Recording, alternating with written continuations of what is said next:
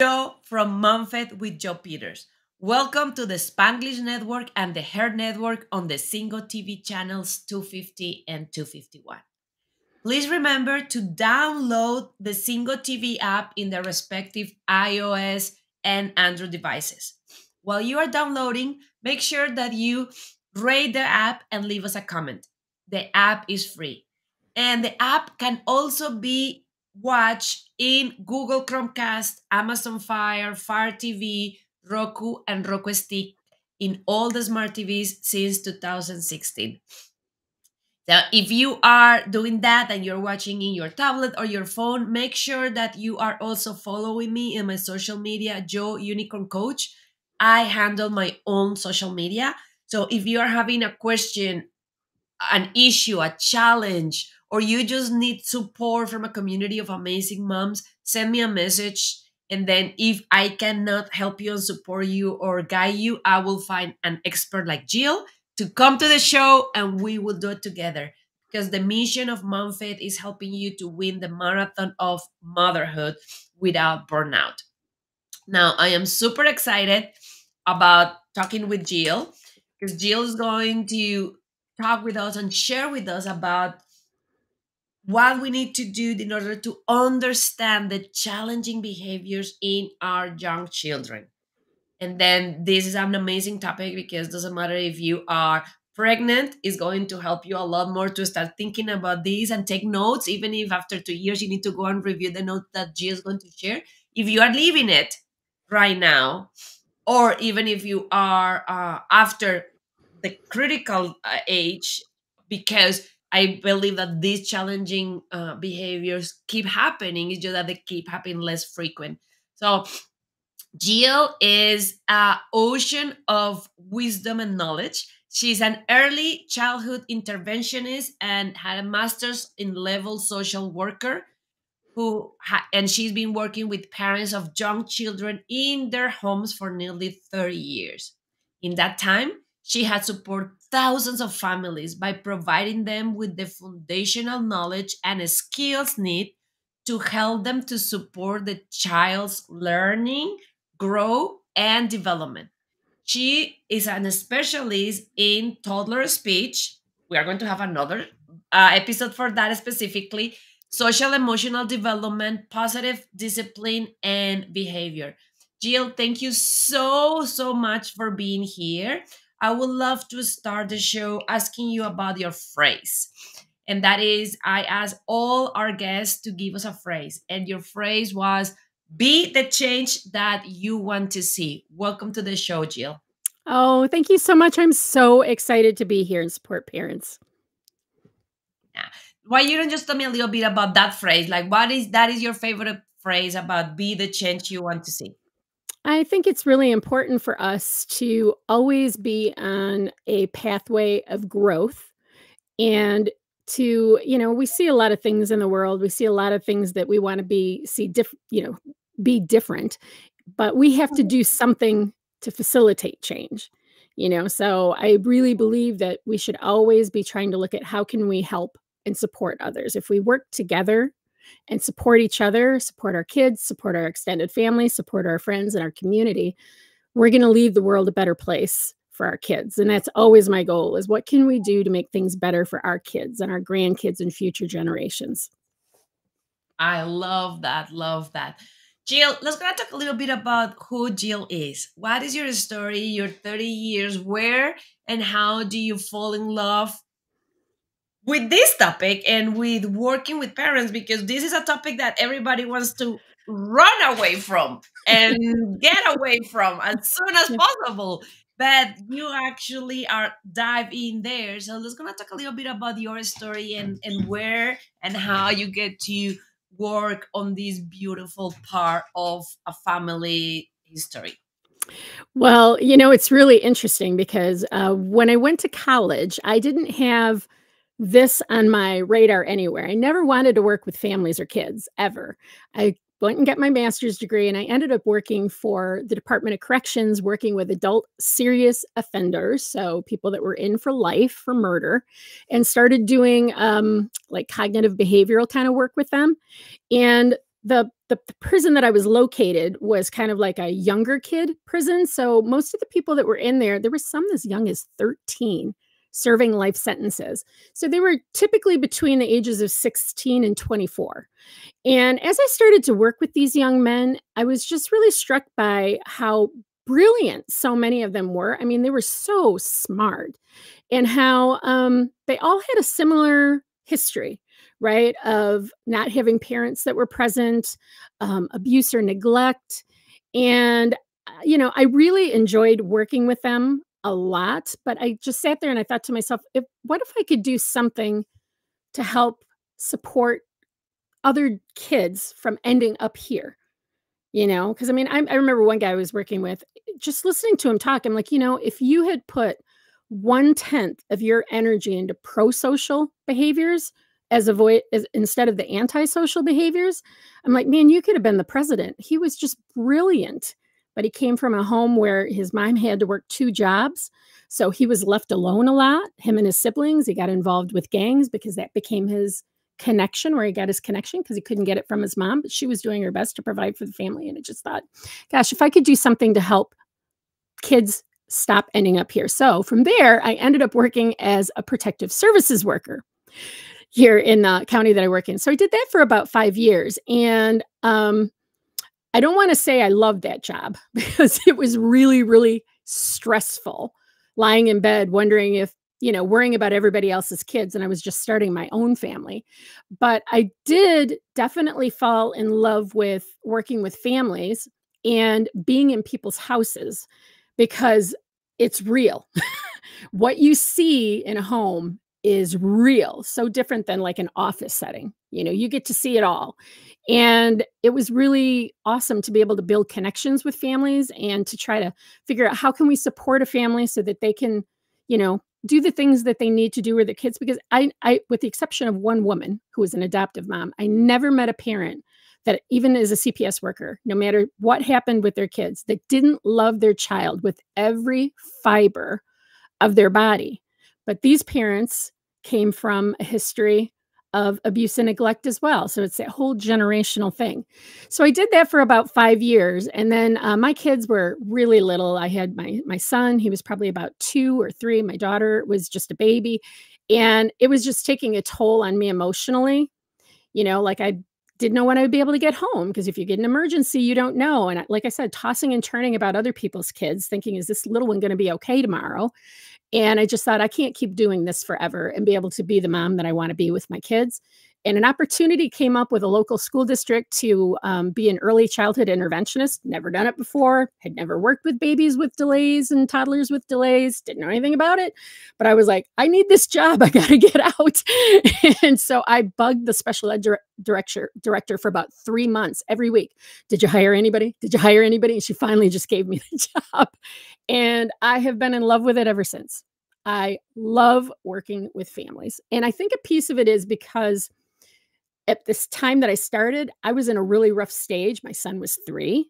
My daughter was about 1. And I was really struggling as a mom with my son. He was a challenge, smart, sassy. I mean, I remember one time he was just being really sassy. And I took everything out of his room. Everything out of his room except the sheets and bedding and his clothes. And I came in, I brought him in. I said, see what happens here? I said, this is what happens when you get sassy with your mom. And he said, that's okay. I don't need any of that stuff. And I was like, oh my God, what am I going to do? So I really dove into, how can I be a better parent to him? What I'm doing isn't working. I have to change who I am as far as my interactions with him. And then I was able to apply what I was learning to the families who were going through the exact same thing. And then my daughter came along and she had a speech delay. So I worked with kids with speech delays. So I knew exactly what the parents were feeling and the frustration. So then I started learning about that. And so I think it comes down to make your mess your message. So I had a mess. I learned how to overcome that mess. And now I'm making it my message. And every parent that I see that's struggling with language or behavior, I just see myself in them. I love that. Make your mess your message. I'm gonna quote that later on my groups. But I love the transition and the journey that you went through. And I love how you take the time to explain us that, because that's right. Like, it's very easy for us when the kids are 16 or 18 or 20 or 22, judge and regret and do things there, but then we don't look into the teens and the 12 and the 10 years old, and then we don't go into actually the first couple of years. And one of the things that I do with my moms too is understanding that over 90% of your child perception of the world and how they react is built between the second trimester of being pregnant to 7 years old. So, yeah, we always can do something after, yes. But the work that we do in those first 7 years and a half is crucial. And that is where sometimes we are more lost into all of this. So, let's gonna talk a little bit about that. Let's gonna understand a little bit more about those key development milestones in young children, and what is actually normal and expected versus what is just my kid just want to make me miserable with all these tantrums. So I was gonna go a little bit into that part. Well, let me start with something that a very wise therapist said to a dad that I was working in. It was a CPS case, and the dad had 2 sons that were teenagers, and he was a single dad doing the best he could, and he was trying to pin those kids down with his thumb, and they were, like, pushing away and running off and doing stuff, and we were having a conversation with the therapist who was working with the family, and the dad was just like, "Why do they do this to me? And la la la la la. I'm trying so hard. Don't they know how hard this is?" And he said, "Hey, the number one rule of parenting is you can't take anything your kids say or do personally. Number one rule of parenting." And I was like, wisdom, wrote that down because I was like, oh my gosh, I take everything my son was doing personally. Like, why is he doing this to me? Why does he challenge me? So I think that that's the starting point, right? Is to keep in mind when our kids are acting out, when they're doing those difficult behaviors, to remember that they're not doing it to us. They're not trying to make us mad. They're not trying to be difficult. They're learning. So when those difficult things come up, instead of taking it personally, what I encourage parents to do is when a behavior is coming up, to look at it through a different lens. They're struggling right now. What can I do to support them? What tools do I need? I think when we change our mindset, and I always tell parents, 80% of parenting is our mindset. Only 20% is what we're actually doing. 80% is how we're looking at things. Like I have a group that I'm working with, and the mom was like, "Oh, we're going to the park. It's going to be awful. They run away. They do this, da da da." And I said, "But what if when you got up that morning, before you take them to the park, you said to yourself, this is going to be amazing. Everything is going to go smoothly. The kids are going to be great. Everything's going to be fine, and I can handle it all." And she's like, "Well, I guess I could try that." Guess what? She reported the next day. It went great. And it's like our mind determines our actions, and it determines our energy. And if you're going into a situation with an energy that you're expecting things to go wrong, guess what? It's going to go wrong because your kids pick up on your energy. They've actually done research that infants as young as 6 months old can pick up on marital discord in a home. It's mind blowing. And I love what you say. Never take it personal. Moms, write this down. Yeah. Never take it personal. And one of the things that I love about that is I was smiling because 2 things that I learned early on that I really have as mantra is never take it personal. They are not giving you a hard time. They are having a hard time. They Yeah. are actually struggling with something that they cannot manage. And then the other one that is being mind blowing for me is sometimes we are like, but they are good with everybody else. And with me, it's a disaster. And that actually, and I want to hear your opinion, it's a sign of emotional attachments. They actually express all the things that they don't know how to handle with the person that they feel the safest. So actually, I was telling one of the moms that she was telling me this. She was like, "I cannot believe that she behaved like this." And I was like, she was an entire week with her narcissist father and a horrible thing. She is just feeling safe to get all of this out, and that is why she's acting out. So I would love for you to talk a little bit about that and how those behaviors are. And I will put you in full screen. I need to get something in my house, and I will be right back. Sure, absolutely. So when I when parents are telling me about their little ones really struggling with them at home or acting out with them at home, one thing that I always tell them is it's actually a really good thing because it is a testament to the bond that your child has with you. So, our kids in our home are always going to be testing the boundaries and pushing things and giving us, more of those big emotions because we're the safest person for them to do that with. Because even though we may not like how they're acting in those moments, we're never going to not love them in those moments. And so it's really important for us to remember that yeah, they are going to be great for the daycare and the teacher and all of that. And they are going to give us a run for the money because they're just trying to figure out how their world is, and what works at home. This is one thing I always talk to parents about is that you are establishing, especially in those first 5 years, you are creating your child's worldview. And that's why I'm always a big fan and always talk about big picture. We always should be looking at what we're doing as parents through the lens of big picture. So an example of that would be if, I'll go on a home and there's a 2-year-old standing on the top of a table eating. And, no judgment, right? Because that's a parent's choice. But I'll ask the parent, are you okay with them eating on the table? Because they're going to go to preschool in, just a couple of months. And they're not going to be able to do that at preschool. And they're like, well, I guess I don't mind them doing it at home. And I'm like, but this is what I'm saying is that our worldview, if we allow it at home at 2.5, then when they get to school at 3, the expectation is for them that I should be able to do this anywhere. I should be able to do it at grandma's house. I should be able to do it because if it's allowed in my home, then it must be okay everywhere. Kids don't have the ability cognitively to know that, mom says you can only do that at home. They don't have the ability to have that kind of restraint, right? Their worldview is whatever you allow in the home.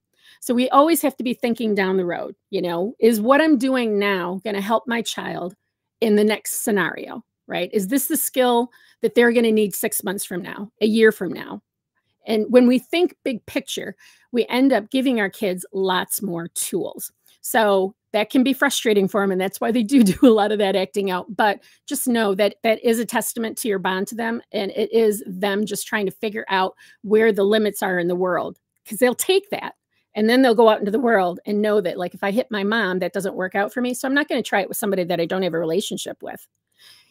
If I throw things at home, they get taken away or put up for the rest of the day. So I'm not going to try that in a situation with people that I don't have that kind of bond with. Does that make sense? Absolutely. So with that being said, because then I think that the challenge, for example, with the example on the table, is how we can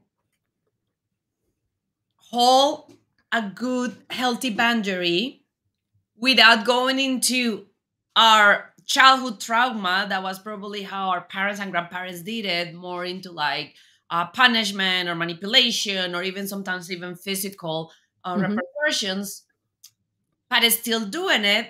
And then understanding that it's exhausting, like, because I wasn't smiling because I was saying, like, sometimes it's just like, I am so tired that whatever. If you're going to eat, just eat. So, what are some of the tips that the parents can do to not get to that point and then start holding those boundaries in a way that I actually, I'm trying to read this book. It's not in the library, but in a way that children's listen, because they are always listening, but what they are doing with that they are listening, in your experience. Well, and I would actually say that they're watching more than they're listening. 93% of communication is our body language and our tone of voice. Only 7% is actually the words that we use. And in my many years of working in homes with parents of young children, I would say the biggest mistake that parents make is too much talking and not enough action. And when we do too much talking, we're actually teaching our kids not to listen to us. So an example would be, let's use the example of the little one on the table. And this is actually from a home visit that I did many years ago, a little girl jumping on a glass table, up and down on this glass table. And I was like, oh, that makes me kind of nervous. So when I asked the mom about it, I said, do you want her to do it? And she said, no. And she said, "But she doesn't listen to me." And I said, "Well, show me what you normally do." And I can't remember the little girl's name. We'll just say it was Josie. And she was like, "Josie, get down. Josie, stop. Josie, stop." And Josie's just a bouncing, looking at her mom, having a great time, jumping on the table. And the mom said, after like 20 times, she's like, "See, she doesn't listen to me. She doesn't listen to me." And I said, "Well, I have to ask you which one of those you actually meant." And she just kind of looked at me and she's like, "Well, what do you mean by that?" And I said, "Well," I said, "let's use the example of a dog chewing a shoe. If you had a dog and it was chewing your shoe, would you say, 'Cut it out, stop it, stop it'?" I said, "What would you do?" And she's like, "Well, I get up and I take the shoe away." And I'm like, "Yeah, it's the same for our kids." And so I said, "Do you want me to demonstrate?" And she was like, "Okay." And I said, "Oh, we are all," and as soon as I started getting up, I said, "We are all done." She got down from the table. And she's like, "Oh." And I said, "They're looking for our action. All they're hearing is this, what, what. Nothing means anything until you're moving towards me." So, as exhausting as this is, because that's the hard part I think about toddlers in particular, is we're having to do a lot of physical prompting and moving, and we have to get up and we're tired. But I always tell parents, if you do the hard work now to follow through when you're giving those limits or those redirections, it's going to pay off down the road because you're teaching your child that my mom says what she means what she says, and does what she says she's going to do. If you can get your kids to learn that at a young age, when they're 6 and you tell them, "Oh, you're no fun to be around right now. Why don't you go on up to your room and come on down when you can talk to me in a nice voice or when you're in a better mood," they're just going to go up the steps without any without any arguing because they already know they're going to end up someplace anyhow. So I might as well do it.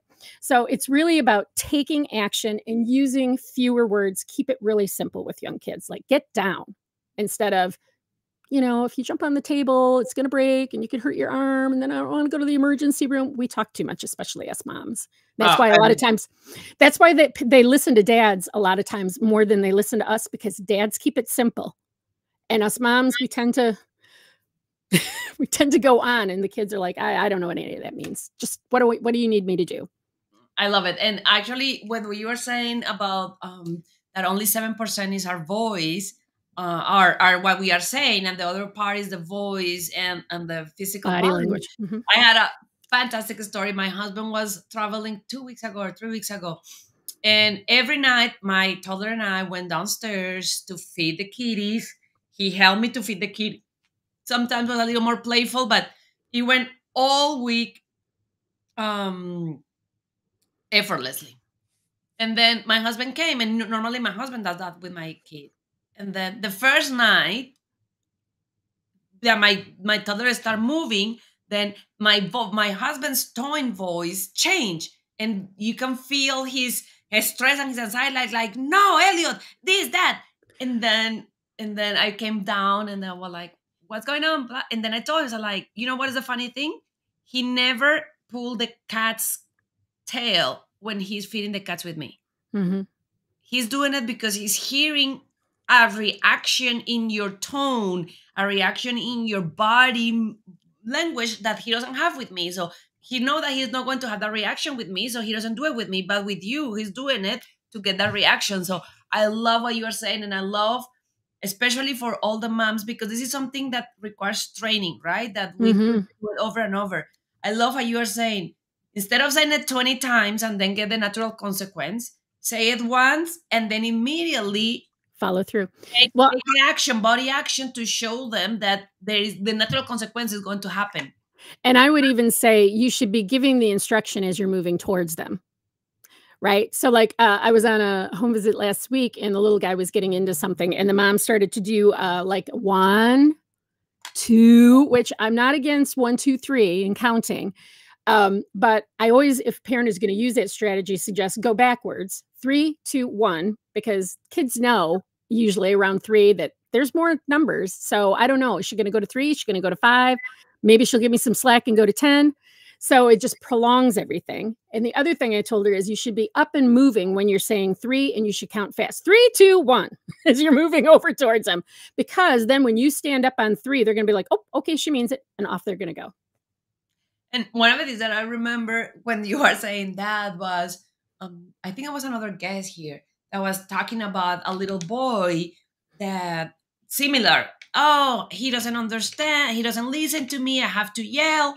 And then in the interaction, they were talking, and the therapist was talking with the child. And child was like, well, I like watching the cartoon. Why I'm gonna stop it in the first one if I know that she's going to keep saying it until she scream. When she scream, then I know that I need to turn off the TV. So they are also very smart into knowing what is your boundary and what is your Yes. limit. So they Mhm. will push until they know that they reach the limit, and then when they reach the limit they usually back off. Yeah. The problem is that what you're saying is our responsibility to make sure that that limit is not super big but is very short. So it's like, I'm telling you this and then that's it. And now when that happened, especially around young children, challenging behaviors, and we hold the boundary, we take them out of the table, we turn off the TV, we Mhm. do the natural consequence, Mhm. and then there is a meltdown. How we can stay there and support them and make them understand that it is okay to feeling frustrated, Mhm. and that that is a consequence for the other thing, like how we can finalize the circle. Because I think that a lot of parents don't hold that boundary because they are afraid of that meltdown, and I don't know how long the meltdown is going to be, or I don't know how bad it's going to be. So what happened after? So I always use with the families that I'm working with a strategy that I call the 3 C's: calm, connect, and correct. Sometimes it's a redirect. So when kids go into tantrums and meltdowns, they have tumbled down the stairs into the primitive brain. So they're all about feeling at that moment. And this is a really important part during the first step, which is we have to calm their brain. We shouldn't be talking to them during the process of them calming their brain. Nothing is getting through. I always tell parents, think about being that enraged that you're in tears and throwing yourself on the ground. Are you really going to be listening to somebody talking to you in that moment? You're going to be like, get the heck away from me. I need some space, or I just need quiet. Let me just pull myself together. If we put ourselves in our kids' shoes, it really helps us to have a different perspective of how we're handling things sometimes too. So the first step is to calm. And what I suggest for parents to do is to identify a calm down zone in their home. Now, if you have a multi-level home, I think you should have one on each floor. It can be the child's room, and I'll talk more about that in a minute because I know sometimes parents are like, I don't know about that. If you're upstairs, it could be the bedroom, in the living room, finding some area, if you have a playroom in the basement, because you don't want to be chucking your kid up and down steps to take them to a calm down zone. So the idea with the calm down zone is you find a quiet area. I like to find corner areas, and I should be clear in the beginning. A calm down zone is not a timeout. It is not a punishment. It is a safe zone to have big emotions that is set up in a way to try to facilitate that happening more quickly by making sure that it's got a soft, squishy place for them to land, because then they're getting the extra sensory input, and that's a whole different show, Joe, talking about what's going on with our young kids under the age of 5 and their sensory systems. But having a soft, squishy place for them to land, like I like getting the big, supersized bean bags that the adult can sit in with the child, and weighted blankets or weighted toys or big squishy pillows or a comforter. The idea is that when I'm in this place with these big emotions and I'm getting all of that extra sensory input, it's going to make it easier for my brain to calm faster. Or I should say my body, because really with the calming, we're calming their body, right? So when they're in the calm down, we should not be talking to them, and we can be there with them if they want us there. Some kids want us to be next to them. Some kids are going to do the push away. And if they don't want us to be touching them, then we're just going to be close by. But we need to stay close. We can't just put them in the calm down and then go in another room. They need us to regulate, right? So we start with the calming. Once they calm, and we're talking young kids here, they're not going to be like, okay, I'm good. They're still going to be like, but if they're not screaming at the top of their lungs and they're not kicking and thrashing at you, right? It's that kind of resignation that they get as they're kind of like, okay, I'm still upset. Then we move into connection. And that's where we can stay in the calm down zone. Hey, sweetie, do you need some snuggles with mom? Do you want to stay here and do that? And if they're like, yeah, okay, then we're just going to sit and we're just going to connect and just snuggle. We're not talking about what they did wrong. We're not talking about any of that. The connection phase is where we're now calming the brain, right? So calm is the body, calming the body. Connection is calming the brain. So, however long that takes your child, it could be, do you want to read some books? Should we look at some books, or do you just want to, just want to snuggle? I just want to snuggle. It can be on the couch, wherever the child wants to do it, wherever you want to do it. Once they've gotten calm, right? More calm, then we're going to just kind of, hey, what do you want to do? Let's go play some Play-Doh, or do you want to go play outside? We're going to go outside. We want to get them to 100%, them happy selves again, because there's still a lot of shame for kids, because kids do feel shame and embarrassment. They feel all of those things. We want to get them back to being in a happy place. That's when we can do either the correction. So if they haven't done something where like they've hurt somebody or made a really bad choice, we're just going to redirect. We can go outside and play, and we really don't need to talk about it. We don't need to talk about what happened. They just had a big emotions, and that's okay. We don't need to talk about it anymore. But if they've done something that hurt somebody or that was dangerous or that you want them to learn from, then when they're back in 100%, that's when we have the conversation. So for example, oh, hey, remember when you hit your sister? That really hurt her. Do you think maybe you should go give her a hug? Let her know how you feel about what you did? And then almost every time they're like, yes, they go over and it's more heartfelt. Right? Like it's sincere. When we try to make that process come right after, it's just oh, I'm sorry. They just want to get it done and get it over with. So calm, connect, redirect if it wasn't something serious that hurt anybody that you need to talk to them about, or then correct, but when they're in a good mood. And that is true of every age. We should always have hard conversations with our kids when they're in a good mood, because they're going to be far more receptive to listening. I love that. Calm, connect, correct. Mm-hmm. And I love that, because now let's gonna go into the other side, is how we as parents what are the tips for us to cultivate the patient to go through that? Because I'll tell you, like, it takes a lot of effort sometimes. Like, I'll tell you, Wednesday, we were in a Zumbini class. And at the end of the Zumbini class, my baby, my toddler, run across the gym and push another girl. And then there was a lot of my own insecurities, because a lot of the moms were like, whoa. So it was like me, like, oh my God, the judgment of other moms. Yeah. But Yeah. like on those cases and cases like that, like how we can, what are the strategies for us to keep our cup full enough that we can be present and don't let our own emotions running, so we can do that process? Because the issue is when their big emotions trigger our big emotions, and then we are also in fight or flight response, then we are not going to have the clarity of, remember, Jill, calm, connect, correct. We are going to just explode, and then Yeah. we will need to repair. So Exactly. what are some of those things that the parents can start working on to be present in that moment and hold what their children need, instead of getting triggered and going in fight or fight? Well, I'm going to tell you the number one thing that's going to impact that is to do daily self-care. And I'm not talking about taking a bubble bath or going and getting a pedicure. I am talking about finding some time every single day that you have to yourself. It could be 10 minutes, it could be 20 minutes, it could be an hour. But when we as parents, particularly us moms, because we give, and then we got nothing left in our well, and that's when we really get dysregulated, like our kids, just like they do. So self-care is not a luxury. It's a requirement for you as a parent to show up the way that you want to show up. The parents that I work with, when they tell me about the rough week that they had, the first thing I ask them is, what have you been doing with your self-care plan? Well, I haven't really had time to do it. And how is that working out for you and your child? Well, you know what? It's not. The parents who are doing the self-care, they're like, I had a great week, so many wins. I handled this really difficult situation and and I'm like, well, let me ask you this. How are you doing with your self-care? And they're like, I have made sure that every day I listen to my podcast, or I do my meditation, or I work out. I'm making sure, yeah, I did it every day, Jill. That is the difference.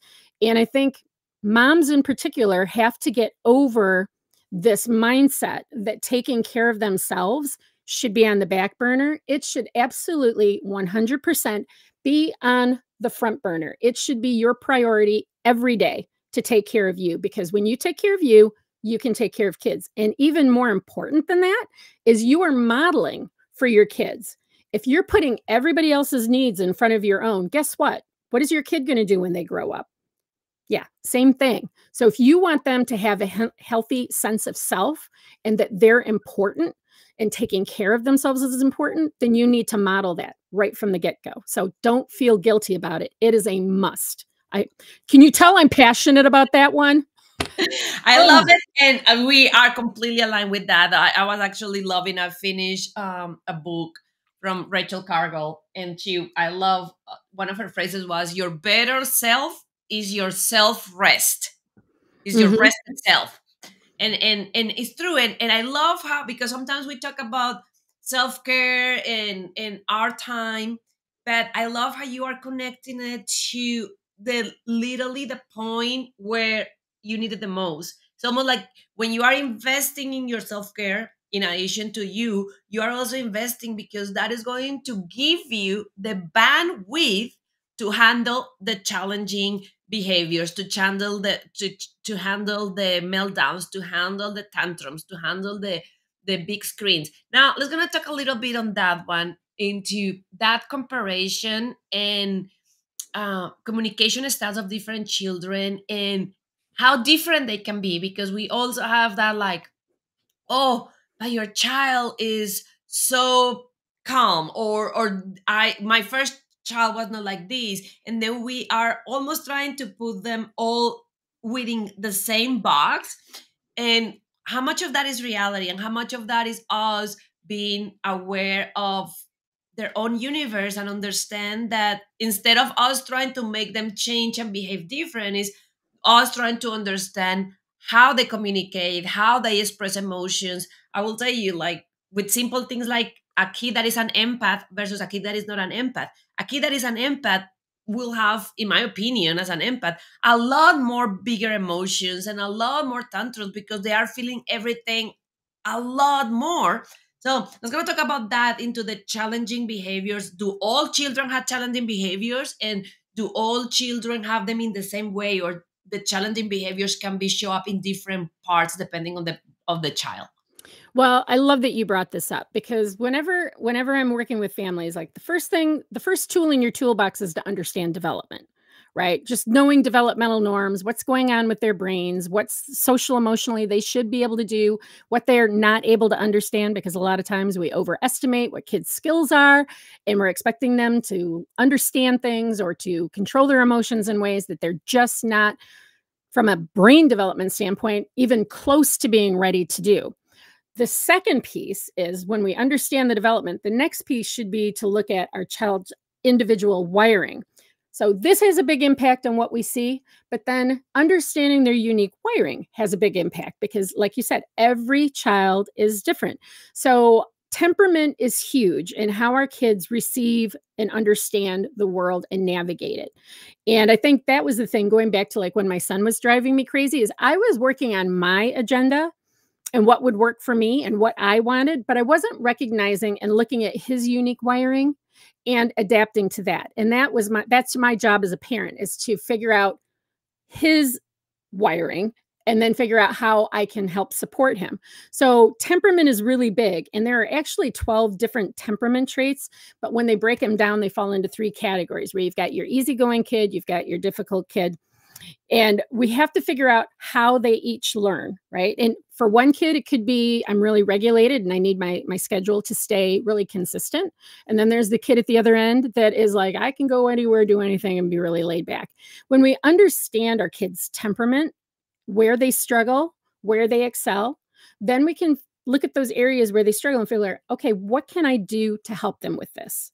Right? How can I help them adjust to this? Like, so our son, when he was little, he would get really, really frustrated when it was time to like do homework in 3rd grade, which, like, come on, homework in 3rd grade. This is crazy that we have to sit here for an hour and do homework. And he couldn't sit still. So we'd have to be like, you have to go outside, and we'd have him run laps. getting outside in the fresh air, getting some exercise. We had to teach him some coping skills when he would start to get agitated and feel frustrated. Okay, you need a movement break. Let's go do a movement break. Then he'd come in, he'd be able to sit down. Rather than us trying to push him through and tell him, you can do this, we recognized what he needed in that moment was a movement break to calm his body and calm his brain. So when we understand the wiring, how our kids learn best, how they prefer to communicate, like my daughter's a verbal processor. She wants to talk, talk, talk, talk, talk about what's happened. Our son is a, nope, give me some space. I need to chill out. I'll come and talk to you when I'm ready. When we understand that, again, then we don't take it personally, but then we can meet our kids where they're at. Then we also have to look at our parenting style and how all of these things work together. Our parenting style, their temperament, their development. How does all that work together? When we have that, then it's going to be much easier to find strategies to implement that actually work for everybody. And I love, because I think that that is part of what I'm seeing some parents taking to the other side. And that is the concept of, oh, we are friends. And then sometimes we forget that, no, we are the parent. And because I'm the parent, it's my responsibility. It's my responsibility to understand the needs of my child. It's my responsibility to see how I can meet those responsibilities. And that is one of the things that I think that a lot of parents from the previous generation did with us on that parentifying, that make us responsible and make the child responsible. The child is not responsible. The child is the child. We are Right. the parent. And then assuming that responsibility, I love how you are saying it, on also being understanding, and I want to hear your expertise with this, their personality and how they learn and their behavior had a lot less to do with you and what you did right or wrong, and more with just who they are. Yeah. Because there is a lot of moms that start thinking like, well, maybe I make a mistake. Maybe it was because of this. A lot of the times it's not because, stop being so egocentric. It's not because everything that you did. It's because, like you say with your two children, one likes to talk, the other one don't. Mhm. And so on that one, Jill, as we start thinking with the self-care and with that, what is a good improvement process? Because as one of the most, I will say, frustrating things with children is that as soon as you start trying, as soon as you are feeling that you're figuring out things, they go to the next development phase, or I the do. next improvement, or to the next stage, and then you feel like you were thrown back into the basement to start over. So what would be a good system? And then I would love to hear this from you too, to make understand the parents that this is a journey that is going Yes. to take 20, 26 years. Yes. So there we don't feel like, oh, I am failing because I've been trying this for 7 years and it's not working. But then what kind of improvement cycle we can do to be aware of, this is working, this is not working. My child, do the child need change in age? How is that environment connection of parent child while they are growing? So I always talk to parents about like a framework. The framework that I use is, whenever something is going on, first understand developmentally what's normal for that age, what they should and shouldn't be doing, what's going on in their brains. Like for example, in the teenage years, oh, they're listening and they're tired and they're lazy and blah blah blah. Their brain is under reconstruction in the teen years, and it's filled with all sorts of chemicals, which diminishes their ability to have energy to get up earlier. Their brains are in a different circadian rhythm. It makes it harder for them to follow directions. So when we see those kinds of things, when we understand that, then we can look at that behavior in a different way. Kind of like I said, using that different magnifying glass. So that should always be the place that I always recommend starting. See the behavior. Okay, let me do some research on that and figure out developmentally what they should be doing in this area. Once we know that, then okay, now let's look at my child's wiring. They're struggling with this. Is it because from the emotional standpoint, they're having a tough time regulating with this? Okay, so what can I do to support them? Is there a sensory component to this? Like I said, that's a whole different show, but sensory plays a big role in our little one's emotions and how they interact with the world. So if it's a little one who's maybe really overwhelmed by sound, oh gosh, can we do something different with homework and put them someplace quieter where they have less distractions? So understanding that wiring piece and then looking at our reactions to those things? Do I need to change something there? If you use that framework of development, individual wiring, my role in it, and put it all together, you have a framework that will take you through each and every challenge that comes up as a parent. Because I love that you said that. I tell parents that all the time. Just about the time you think you got one stage down, guess what? You're going to move on to the next one. And that's why I always say that being a parent is like the most expensive self-improvement course you could ever take, because you learn so much about yourself over the years. Like, oh, I thought I had this down. I guess I've got some more internal work that I need to do because I'm struggling with this. Right? And I love, love, love that part that you bring it up, because it's true. It's, I think that a conscious, well, anyway, even if it's unconscious, parenting is the most expensive self-development. I'm going to tell that one to you, course that you can have, because it's always pushing you into look your own reactions, your own triggers, your own Hmm. tendencies to not take self-care. Because the reality is, when you are believing that self-care for you is not important, that has to do a lot more with your worth, and self and parenting is throwing it in your face. Yeah. So I love absolutely everything that we talk now, Jill. From everything that we talk, I know that there are millions of golden nuggets on this podcast today, in this TV show. But as a closure, as a conclusion, what would be one big message for all these moms that are facing these challenging behaviors, that are trying to do things different than what was happening with them when they were children? What would be one message for them? And then, if they fall in love with you, if they connect energetically and emotionally and heartily with you, like I did, how they can connect with you, how they can stay in touch with you? Okay. So the one big tip that I always give parents, because it is so overwhelming, there's so much going on with their kids behaviorally, and the yelling and the tantrums and all of that, is to focus on one thing at a time. Just one thing at a time. So I always suggest starting with the thing that is draining the most energy for you. So if you have a little one that is melting down every single time mealtime comes along, and you feel that right there, work on that one thing, right? Figure out what's going on with the development. Are you expecting too much? What's going on with their wiring? What's going on with you, and what strategies you're going to implement, and just focus on that one thing, and then just do your best to muddle in the others. Because if we can focus on the thing that's taking the most energy and we get that under control, then we can move on to the next thing. Then we can move on to the next thing. And then guess what? Your confidence, I always call it your parenting self-esteem. Your parenting self-esteem starts to shoot through the roof. And oh, look at, I gave myself a thumb. And then when that happens, your confidence as a parent just is so big that you feel like, well, I can handle anything. If I could have handled this and this and this, I can handle this, the next thing, because now I have the framework.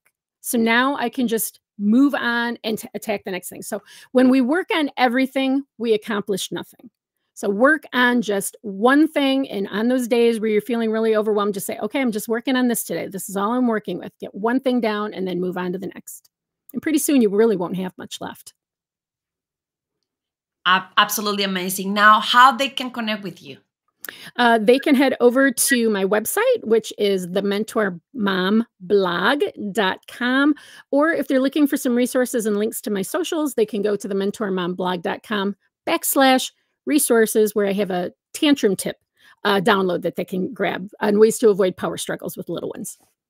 So go, and I love how you say the mentormomblog.com. Mhm. Go and follow Jill in all her social. Go and get the tantrum tip and the power of struggles resources that she had available for you. Thank you so much, Jill. This was a pleasure. I cannot wait to have you back in the show. We were talking about doing another one. I think that we need to do two more, one for language and one for sensory. Sensory. Oh, that's a big one. Yeah. Thank you Thank so much for having me. Thank you. It was a pleasure. This show can also be heard on the Spanglish Radio Network. Please check out www.spanglishworld.ca for all the news and programming. Spanglish World. Watch it, hear it, read it, download it, and